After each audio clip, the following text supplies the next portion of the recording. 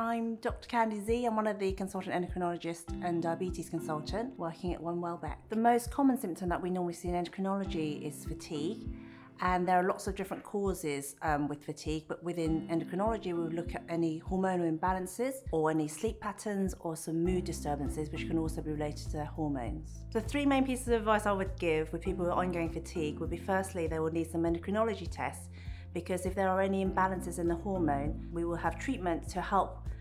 alleviate some of that fatigue. Secondly, I think with fatigue, which could be ongoing for many months, then I think it's really important to have some expectations and that the fatigue will not go away straight away, and we'll have to be realistic and work towards a goal. And thirdly, I think we need to look at daily routines, sleep patterns, all of which can contribute to the fatigue, and by making small changes towards those patterns, then they'll probably help in some way with the fatigue in the long run. The likelihood of some patients suffering these symptoms indefinitely would be a difficult question to say for the time being,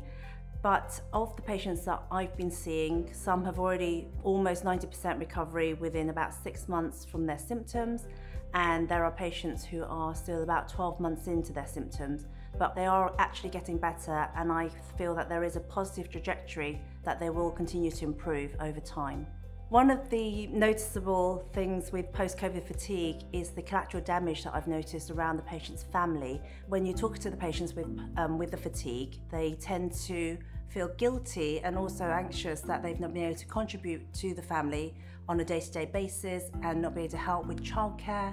and provide for the family. And I think as part of our assessment of our patients, it's really important to understand these other implications around them as well as the patient themselves. How long are the symptoms going to last for these patients is going to be a difficult question to answer, because I think we're still quite early on. However, looking back at previous similar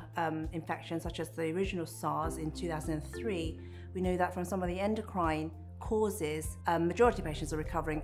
by 12 months of when they're followed up. So I think the majority of patients will recover over time, but how long that is going to be, I think, will be a difficult question to answer right now. Although there's been a lot of work and emphasis on the physiological side of COVID, I think in the next few months to come, we really need to start focusing on the mental health of these patients, because once they're physiologically better, I don't think that they will be mentally improved as quickly as that, and therefore I think a lot of our resources and time will need to be spent with the patients